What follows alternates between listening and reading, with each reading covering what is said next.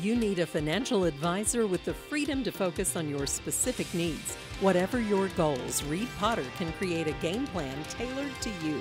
Call Reed at 432-0777 at Pikeville, Kentucky to learn more. Hillbilly Christmas in July hosted representatives from Shriners Children's Hospital to present them with the donations they raised over the course of the year on Friday, July 28th. It's been a good year for us. COVID came in and it clipped us pretty hard.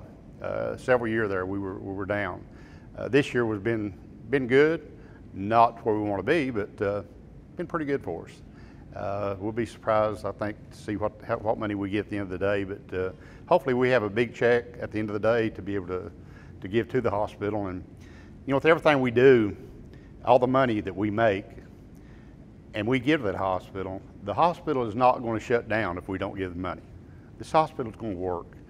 But hopefully from what we do and the awareness of what we're doing it for, maybe there's a child out there that needs help that the Shriners Hospital can help with.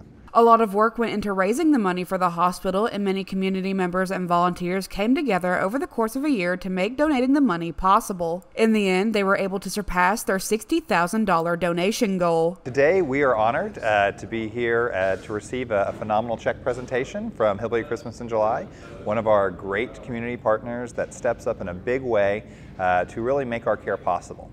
So Shriners Children's Lexington relies on philanthropy. 70% of our budget originates from donations to make our care possible. And the checks and the care that's going to be provided from the donations from today, so critical, so important. And so we're grateful to Jimmy Kinney and all the Hillbilly Christmas in July group that worked so hard throughout the year to make this happen.